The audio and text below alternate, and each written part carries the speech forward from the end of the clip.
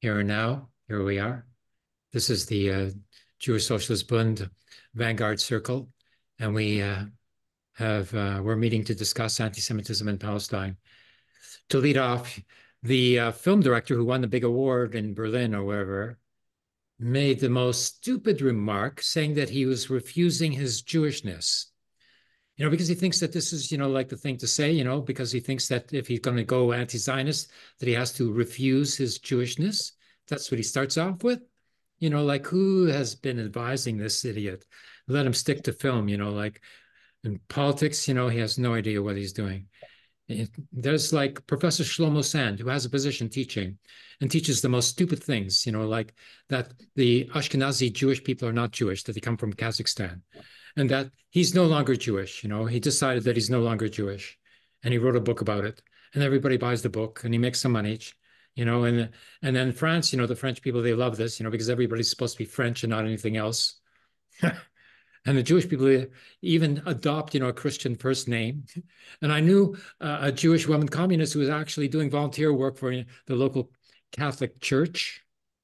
This is, the kind of mentality that this, idea comes from, that you have to refuse your Jewishness in order to declare yourself to be opposed to the genocide in Gaza. It really makes me angry, and it corresponds, a lot to the classical, Marxist an 1848 pamphlet on the Jewish question, in which Karl Marx, who was raised a Lutheran, actually, argues that the problem with anti-Semitism is the Jewish people's own fault, and they should just stop being Jewish, and then they won't be as discriminated against. Basically, that's his argument. If you think I'm being harsh on Karl Marx, let me know.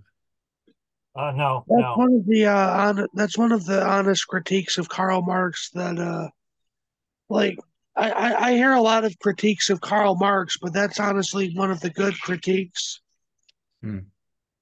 Yeah, Um, I don't think there's any way around it. um, I would say, um, I'm not saying that he deliberately did this, but the one I remember that pushed that if you're going to really be Jewish and be for Palestine, you have to drop Jewishness. The one that I remember being the most prevalent saying that was Rich Siegel, and he had been very convincing for a long time. Eventually, a lot of Muslims caught on to this and they got very uncomfortable. Like Muslims, when I was active on Facebook, I'd get messages from Muslims like, "Yeah, you're right. He's extremely like messed up about this." Hmm. Yeah. It's Professor Shlomo Sand, Gilad Altzman, the fascist as well. I mean, he starts by refusing his Jewishness and ends up, being a fascist. Okay. So who else is like this? So many, here. That's why they don't show up to the vigil, on Sunday at the Jewish community campus, because they don't want to be Jewish, even though they call themselves Jewish, you know? My grandfather, who is an Ashkenazi Jew, I told him about some of the anti-Semitism that I face from my community, and he said, "Well, just don't let them know you're Jewish." And I feel like I shouldn't have to hide being Jewish. Yeah. And it doesn't work anyway. Like it didn't work in Spain in 1492 when a large segment of the Jewish population converted to Catholicism, and they were still killed and exiled. Germany, the Jewish German population were as German as German you can get, didn't even speak Yiddish, only German. And they looked down upon Jewish people who spoke Yiddish. Hmm? They were dealt with as well as Jewish people, even though they were trying to deny it. A It fun, doesn't work. That's the easy answer to that. And the assimilationists, of either Marxist or liberal quality, are just voicing a cliche. They don't know what they're talking about. a fun fact here. Um, there is an extremely high similarity of DNA between Ashkenazim and Palestinians. In paternal It's DNA. In um, paternal DNA, yes. yeah, but it's there. It's there Yes. though. In fact, it's more there than from somebody like me who's Sephardi. In fact, I mean, this is why I say I'm very doubtful when people say, well, Sephardim are more Hebrew than Ashkenazim. That's not what the evidence has ever shown me. Mizrahim, yes, but people forget Sephardim are always the most mixed of everybody. Yeah. We do have a lot of times we're intermarried with Ashkenazim, and a lot of times we're married with Mizrahim, with Arabs, with you know different Mediterraneans. In fact, I would say majority of us are Mediterranean. I believe personally that what my family said about us was just family folklore, because the more I tried to look into my family, I think that we are the descendants of my family, that we are the descendants of Visigoth converts, which that doesn't take away any credibility, because there's no ethnic part of being Jewish. There's nothing ethnic about being Jewish. You mean racial? It's not a racial category. Well, it's It's not not a an ethnic biological category. category. It's not even really an ethnic category. What it is there's ethnic categories that are predominantly Jewish, because we weren't really allowed to convert people. People who came to convert had to do so secretly, or and instantly they had to change their names, because it was problematic, not just from the Christian point of view, but even the Muslim point of view. Because the Muslims, like, you can't spread Christianity and Judaism. That was their policy. That's the part of the whole Dhimmi law. Andrew, I'd be very interesting to hear you record some of the incidents of anti-Semitism that you've thought of, because people should know what happens. Because it's a denial. So many non-Jews are in denial, of anti-Semitism, and even the Jewish assimilationists, they don't believe that anti-Semitism still exists. Well, the person who said it to me, well, they said, first of all, they said, quote, and I quote, "Fuck you, kike, or what's wrong with this country?" The whole country. Oh, well, boy, like 1.5% of the population has that much influence in the country? Really?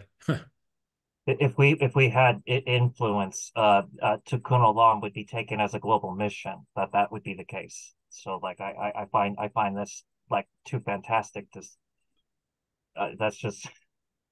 Yeah, I mean, we try to have an influence, whether for socialism or some, in order to make a stash of money. But there's not that many Jewish people around. Like, it doesn't make that much of a difference, on our own. So for somebody to say something like that to you, like, is delusionary. Amy, do you have those figures? Because you have those figures about they're accurate too. You had the actual figure. I mean, I knew about this, but you had the actual percentage of how like the financiers in the United States is German and English. Actually, you had the actual figures to this. Demographic, yeah. Yeah.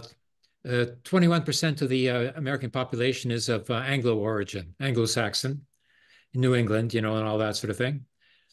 And surprisingly, 20% are German Americans, those who were unemployed, came from Germany, or were seeking to get away, from the feudal system there. And coming to America, they expected to get free land out in the West. And the New Englanders, didn't want to leave their cushy cities, in the East.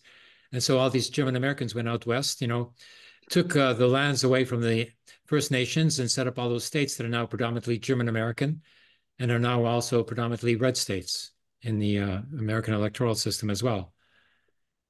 Now, the Black nation of in amongst Americans is, I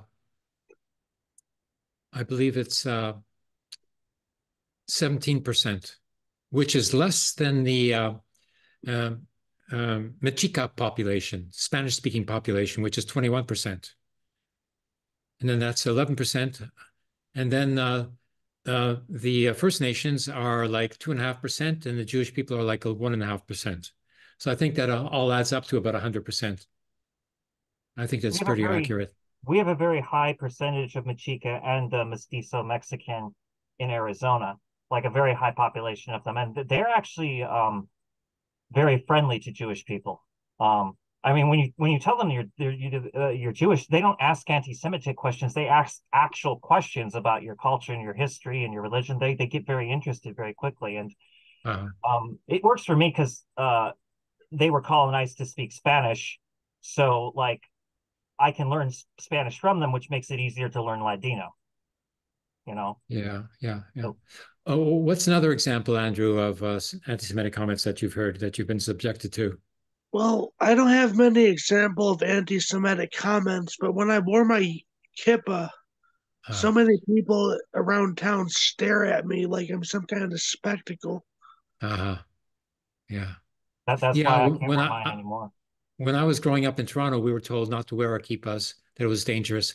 My mother told me, don't go east of Bathurst Street because you'll get beaten up by the Goyim.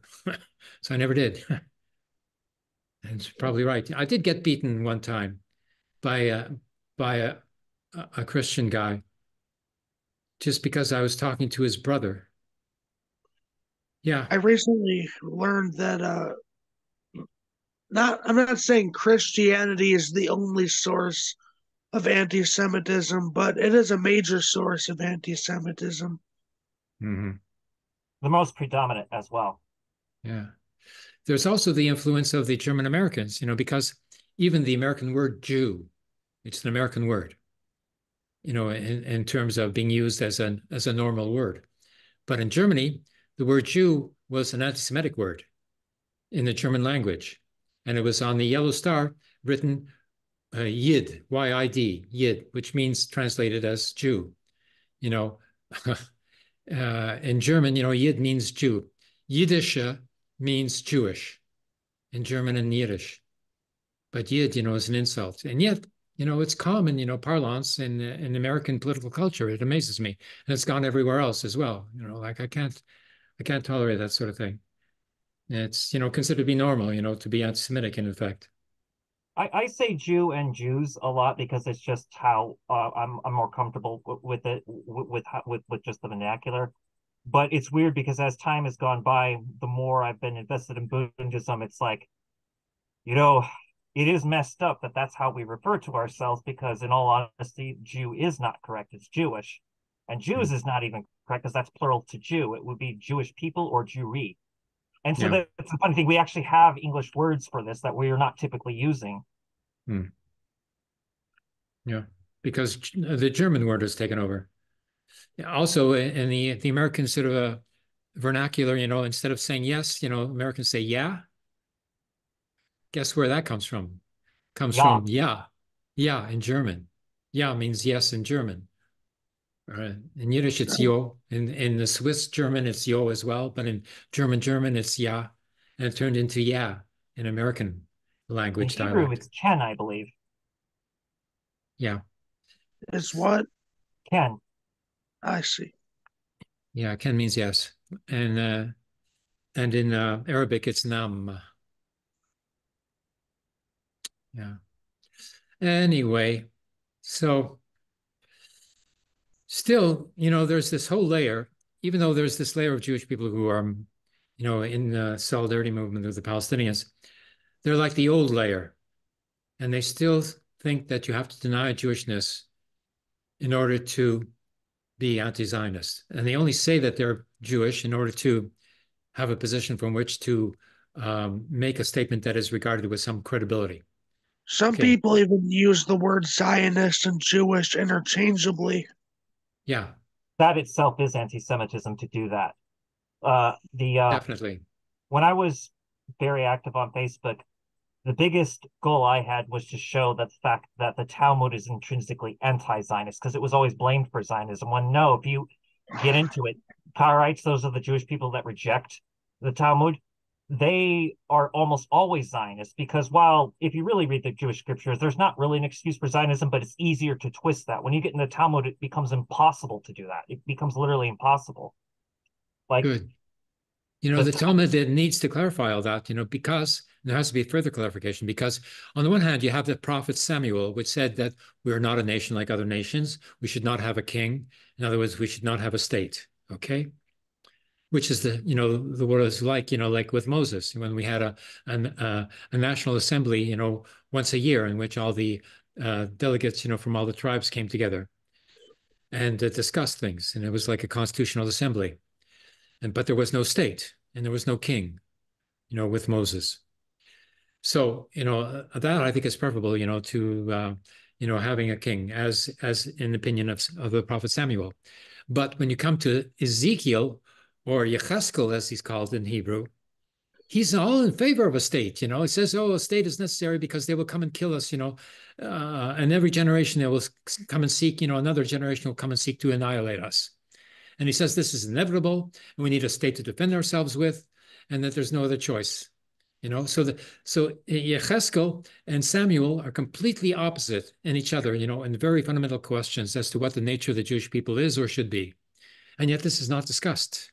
That's why I love the Talmud so much, because the Talmud completely reinterprets that as not a state, and it like you get in the Talmudic lore, a Jewish king wouldn't be a monarch. He'd be a lot more like a Rebbe that people would be drawn to. And so that means this would only apply in a supernatural context, which is the only context I believe it in, which also means that for those of us who don't believe in the supernatural, you just have to drop the whole thing, which is also okay.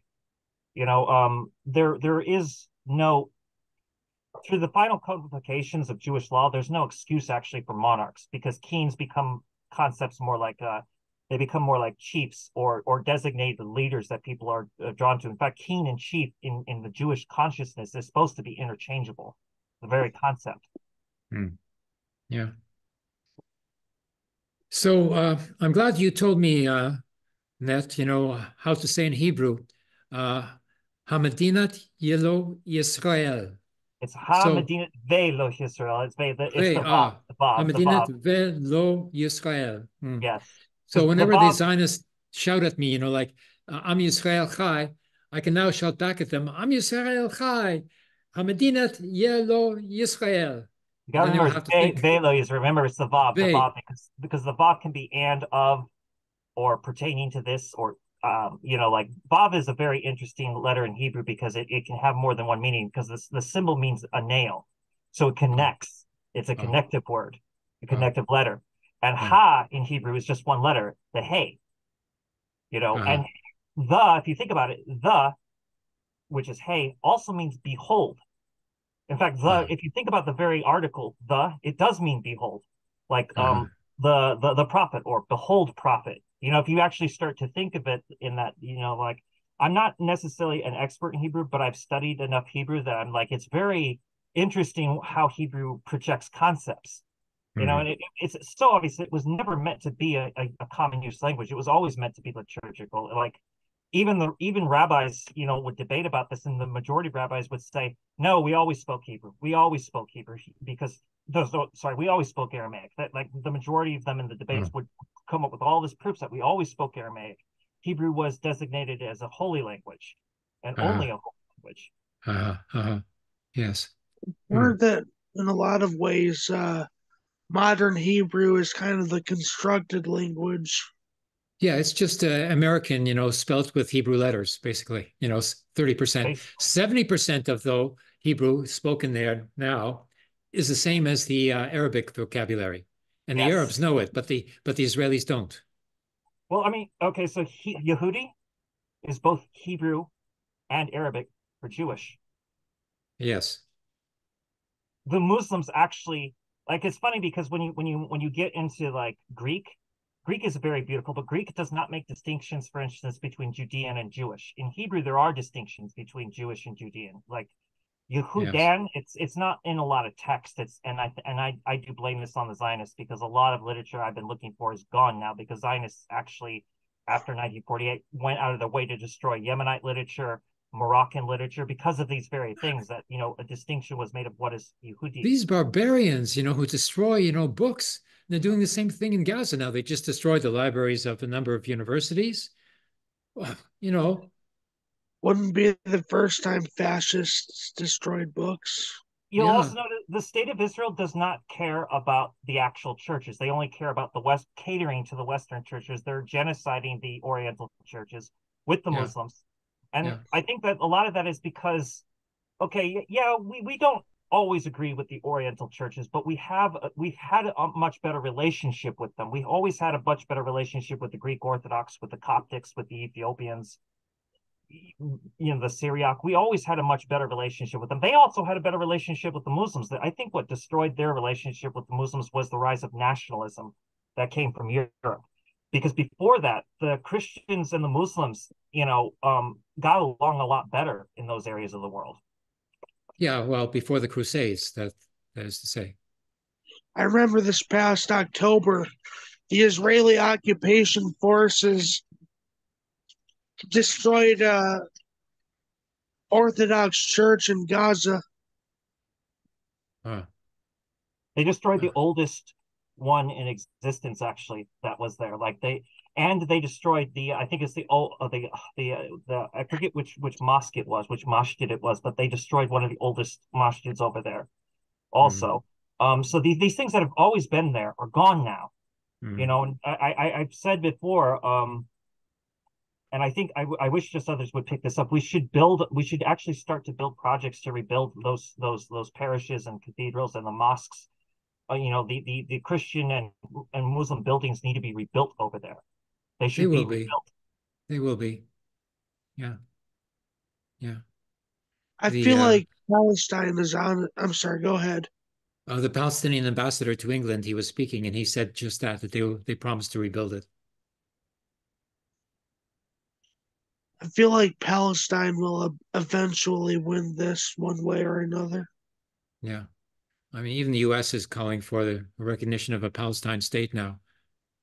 I would and never if Israel say continues, the International Court of Justice will recommend that Israel be suspended from the General Assembly as well. So it could be complete reversal, complete flip-flop on Israel. I would never say that Palestinian peoples should mandatory have to go back to Palestine, but I would want to encourage it because with the loss of numbers, I think that I forget what it's called, but it has to do with the key. You know what I'm talking about, the key. I think that there should be like banners with that key because Palestinians going back to Palestine could help repopulate. Because I don't want to see Palestine destroyed. I don't want to see it removed. That is in fact where the three Abrahamic religions get along the best. It is the primary example, you know, for that piece. But you know, there's all this catering towards Western Protestant power from the state of Israel. In fact, Netanyahu, he doesn't speak of Jewish prophecies. He particularly picks evangelical prophecies, not even Catholic ones, because the Catholics are a lot of Catholics are embarrassed by the Crusades, and so he particularly goes after those evangelical, Pentecostal and Baptist, you know, white power Christians. He particularly like uses their version of what they think Isaiah means. You know, he doesn't actually let go by what the Jewish Yes, okay. We don't have to get into all the details, you know, but it reminds me of this, you know, one Zionist who was talking to me or confronting me, you know, on Sunday, the one who was in the yeshiva for 15 years and who had the metal shrapnel from the Iron Dome system falling on the roof of his yeshiva. You know, he was saying, you know, that the land, you know, belongs exclusively to the Jewish people, only to Isaac and not to Ishmael. And he kept on repeating that, Isaac and not to Ishmael, Isaac and not to Ishmael. So I said to him, that's not what it says in the Torah. Excuse me. First of all, it says all the descendants of Abraham and in the land of Canaan. He says, no, it doesn't say that. No, it doesn't say and he's supposed to be a Shiva Bucher. I've been recommended this page, and I know this is kind of a side tangent, but Facebook keeps recommending me this page called Jewish, like something along the lines of Jewish people are the only indigenous people to the land of Israel. This is the Protestant argument. Yes, they're saying that there was no Palestinians before. They forget about Canaan. And then they say that it belongs exclusively to the Jewish people, and therefore the Jewish people should be supporting them as well. So, you know, like in effect, they're converting them into being Protestants. That's what Zionism are. Zionists, to me, are just converts to Protestantism, you know, with a facade of Judaism. Because they're told that's where they belong, that they should go back there, and that's going to ignite, you know, the return of their Messiah, their God. Yes. Funny enough. Oh, go ahead. No, go ahead. I've spoken too much. Go ahead. Well, I'm not a Christian, but there is a line in Revelation in which it says something about a synagogue of Satan, and I associate that with Zionists. Well, one could, but in John refers to all the Jewish people as the children of Satan. So you know, it's a trope, you know, that's used by all the Christian Western sects, you know, to denigrate the Jewish people. I think the best take, by the way, that verse. I know what verse you're talking about because I actually studied Christianity. In John? No, he's referring to that thing in Revelation. If you want to know what the Christian Socialist Front says, they actually say that that's the Jews for Jesus. I like that much better. Yeah. Yeah, What? because if you Well, think I don't about it, understand. What did you say, Net? okay, This group said something about?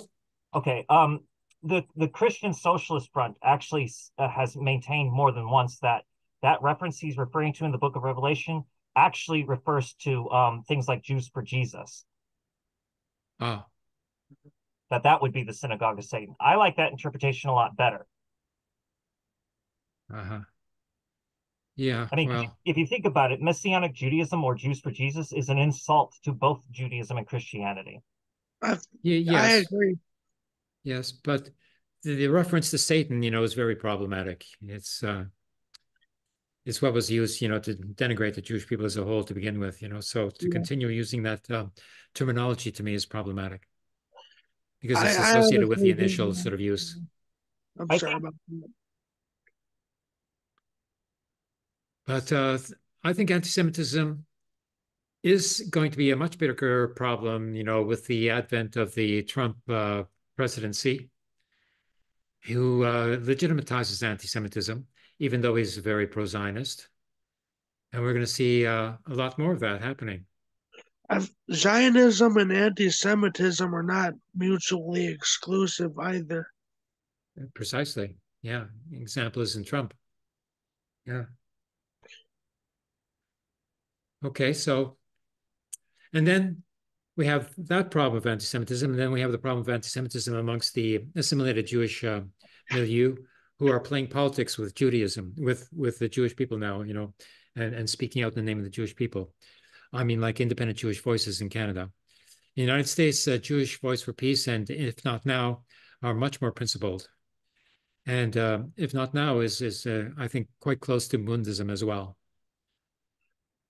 A member of the Jewish Voice for Peace was recently killed by the San Bernardino police force. Really? I didn't hear about that. Yes. Under what circumstances? How did that happen? I'm not honestly too sure, but he was an African American Jew, and he was gunned down. Gunned down. I mean, Uh-huh. Wow. By the police. yes. Hmm. My. Okay, I guess we should take a chance to conclude here, and then we've got ourselves another broadcast. So we're making headway. And next time, perhaps we can invite Abraham Schultz from Mexico City as well. He's an that would be organizer good. there. That would Yeah, be to he's have him on here would be great. yeah he initiated the Facebook group called Jewish Not Zionist, and I would it has agree. 7,500 subscribers. You know, I've never actually spoken to him over the phone. I used to just know him through Facebook. If that have him here would be like a that'd be amazing. Breakthrough, yeah. Hmm. Yeah. Very good. I'm down for that. Yeah, for sure. Okay. So so our voice is still small, but it's strong and it's being heard. So I think that we have a way to approach the Jewish community that nobody else does, because uh, the other Jewish organizations, even Jewish Voice for Peace and If Not Now, are protesting from the outside and not from the inside. They should be going inside the Jewish American Congress, or calling for a plenary session of the Jewish American Congress to decide, that we have to denounce the genocide being perpetuated in Gaza, stuff like that, from the inside. Okay. I mean, going down to the APEC conference and shutting down the front door, like is fine. That's APEC. But when it comes to the Jewish community, we have to have a different strategic approach. We have to go beyond the anti-Semitism of the assimilated Jewish population, which are speaking out as Jewish now for the first time in their lives. And we have to speak to the Jewish people as Jewish people with Jewish concerns that put us in solidarity with the Palestinians, and explain to them that they are setting up the Jewish people for a big fall. And that fall is anti-Semitism that's coming down the tubes, both from the populist left and from the populist right. I'm sorry to say so, But that's what I conclude. I agree. I honestly see a lot of possibility for even left wing communists, or even like not left communists, but like left wing people as well as some communists to be anti Semitic, because I see it from my Facebook friends even. Yeah. Yeah. Well, I see it from the Jewish Marxists in France, Shlomo Sands and this director guy in Berlin and Gil Zaltzman in England, they're all declare themselves to be anti-Jewish. And they say that it's necessary to do so in order to be anti-Zionist. I mean, beside being stupid, it's And also, self-contradictory, a, because nobody believes that, for real. They like the words, perhaps, if they're into it, but, it's not real. a good way to help with the problem you're seeing with the communists is we should continue to uplift the Maoist Bundists and the anarcho Bundists, because they're a thing now. Yeah. Okay, great, guys. Okay, until next time. That was good. See ya.